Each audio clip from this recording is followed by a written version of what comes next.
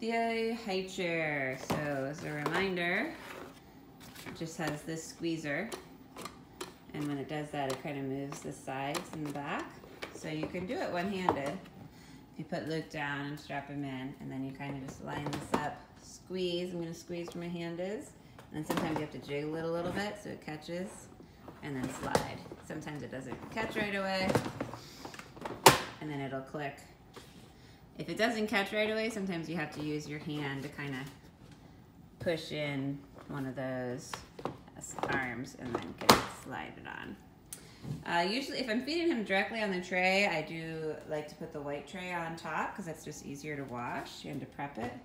But sometimes I've been giving him food on a plate lately, and it's fine to do either one.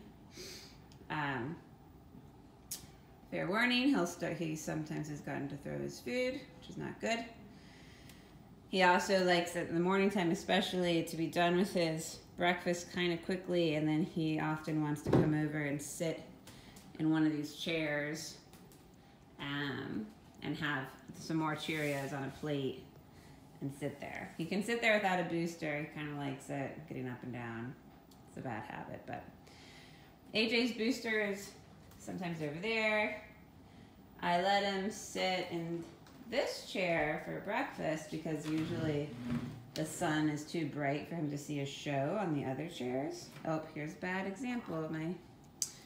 That should be at the refrigerator, not hanging around, else I'm gonna lose it. Anyways, AJ can sit wherever he wants, really. He'll tell you, but he usually sits on this chair for breakfast with his booster and his MAP placemat, and he gets to watch his iPod show. As a reminder there, you just press this button. I think we turned off the passcode, so you don't need to worry about that. Let's see. Yeah, we must have turned off the passcode. So the shows he likes to watch these days are either on Nick Jr. or Prime Video.